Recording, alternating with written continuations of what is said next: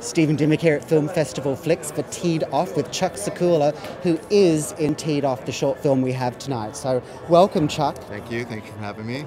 Now, we were actually just talking before the cameras were rolling, and I want you to kind of go over a little bit what you were saying about, we were talking about Not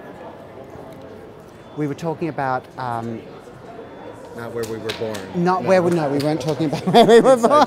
Inside joke. Well, I was saying I shot this film. We probably shot about 5 years ago in New York, and I lived in New York for 12 years, and I just recently moved back to Los Angeles. This is my second year here, and it's quite fascinating that it's been 5 years. And it's been getting all this recognition. It's doing very well in the festivals, and it's exciting to see. I haven't seen Chris in 5 years since we shot it, and we only speak on Facebook, really. So it's exciting to see where this has landed and what he's done by himself, basically, on a dime. On pennies, for pennies. And I think that's one of the great things about Film Festival Flix is it's the whole new medium of how to see films online, how to see independent films, how to see short films, how to bring all of this together, because before Film Festival Flix there wasn't really a way that it could reach such a big audience, which I think is really phenomenal, especially for producers, for actors, for writers, for all of that kind of stuff. So what does that kind of mean to you to be able to get this kind of exposure now? Well, you know, being in this business as an actor, everyone wants to achieve, you know, the diamond, the carrots, and have the big houses and the nice cars. And but in this day and age, it's very hard. It's very hard to be seen unless you already have a name. So everything is about doing things for yourself, writing your own shows, web series, anything that you can get. Social media is everywhere. You know, so it's about getting your name out there, getting that fire on your name, so people will want to see you. They want to see you more. And for me, all I want to do is work.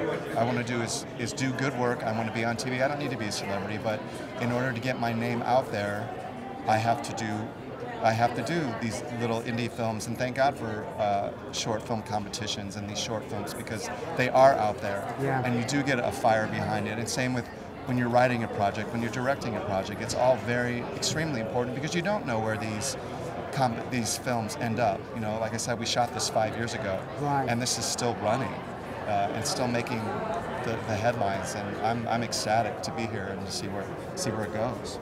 I know, because it's going on tour now. It's going on tour. There's about 14, 15 more cities it goes to.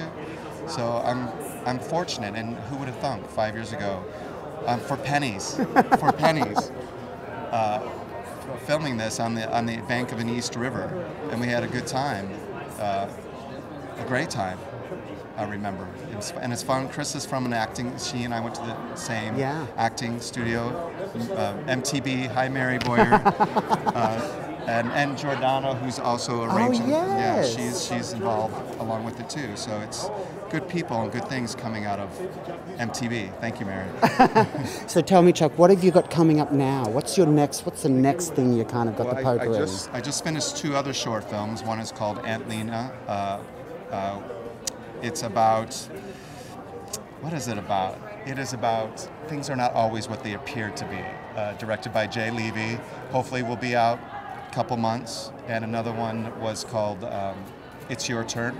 And another twist of events, a comedy, written by Doug Dangerfield, directed by Tom Pardo, hoping to make the film festivals.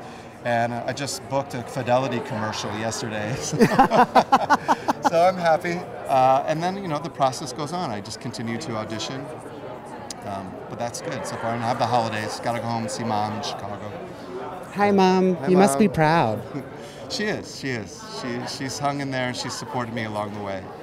And tell me, if there was a group of teenage kids out there watching, saying, "How do I get to actually work in the craft?" What would be the #1 tip that you could give them? #1 tip: perseverance, confidence, be open to everything.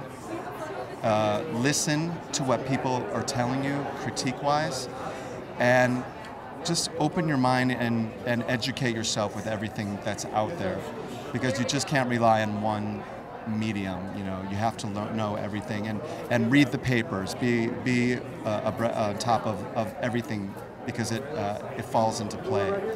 But just be open, don't give up. You know, I'll say it's not easy. It's not an easy life, but if you love it, then you stick with it, and you will, and persevere, and you're gonna reap the rewards, and you'll love it when they're high, when they're low, they're low. But that's why I love it. It's part of the ride. So just hang in there, confidence.